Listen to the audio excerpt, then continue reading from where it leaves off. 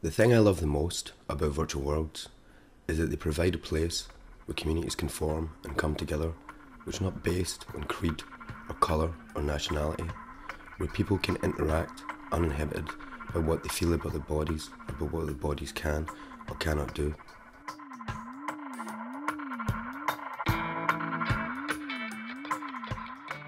Neotopia is a free-to-play virtual world for the PlayStation 4. It will be available in Europe and the US.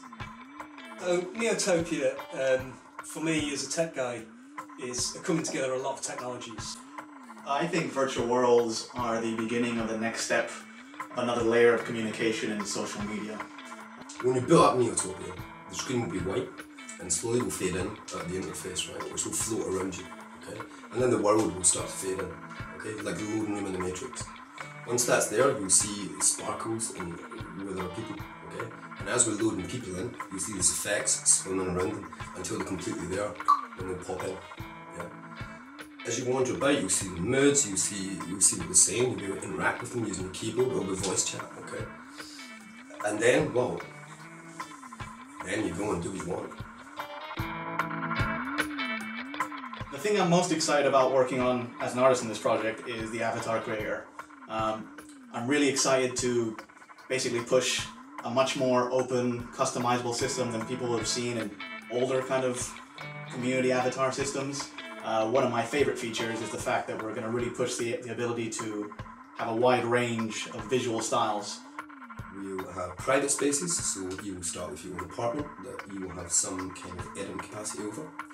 We will have public spaces where you can meet up with your friends and people you don't know and take part in events. We'll have regular events.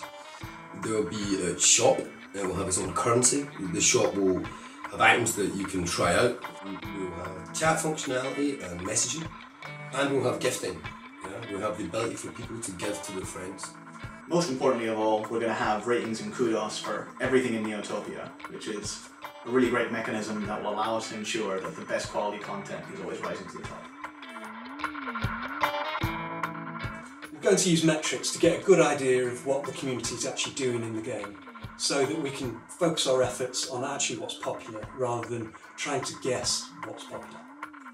So for such a massively ambitious project like Neotopia, we really wanted to make sure that we were using the best cutting-edge technology possible.